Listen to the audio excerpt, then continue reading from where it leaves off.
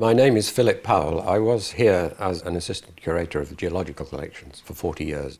In 1994, I went to this gravel pit at Yarnton because there is there within the underlying Oxford clay a layer of nodules, and when you crack them open you get generally these large ammonites. And I thought we'd go and collect some ammonites.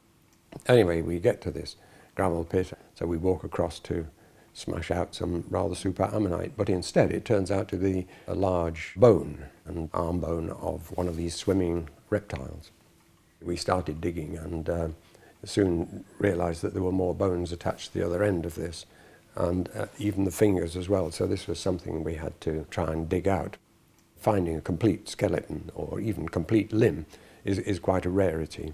So then we set to work. It was in a very public place, and dog walkers would come along and say, "Can you spare a bone?" And once we'd discovered all we could discover, I simply laid out a sheet of polythene and with a magic marker drew in the position of all the bones.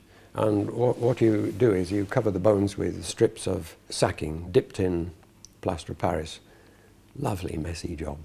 You make a thick casing over the top of the bone, and then you dig underneath, and then you've got your bone in a plaster jacket. The main body, that was quite heavy. The pit manager came to our help, and this enormous digger came across the lake. Then we rolled the thing into the bucket, and he took it away across the lake and bring it back to the museum, and then you can open it up from whichever side you think is best. You have to realize that the land, Oxfordshire itself, is a series of sea floors.